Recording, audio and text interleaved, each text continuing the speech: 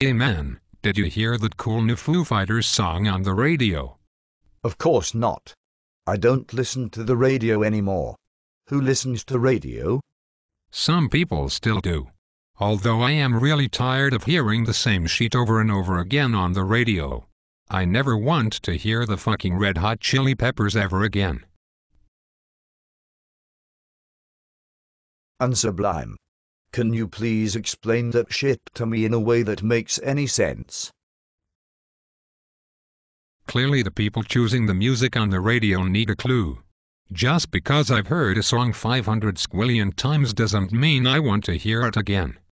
Plus, I miss the old days where the DJ picked the music and actually knew what they were talking about. Did you ever listen to Tara on 94.7? She was awesome.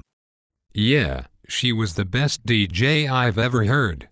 But now I hear she's a writer and kicking ass. That's great for her, but I still miss hearing her voice on the radio every day. She's quite funny. I do follow her on the Twitter. Do you? Of course I do. Taradublinrocks, don't you know? Of course I know that. Everyone knows that. Clearly not everyone. She's still out of a proper job, which makes no sense to me at all.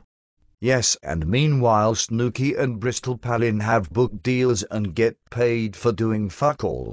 Talented people like Tara Dublin going to waste. Yes, lots of people are out of work in Portland. Too much talent, too few jobs. Well, I'll just keep hoping someone hires her soon, you know.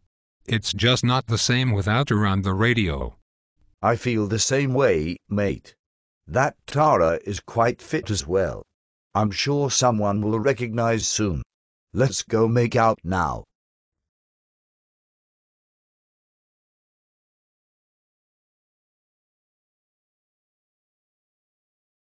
Just as long as we can listen to that new Foo Fighters song. Fuck yeah.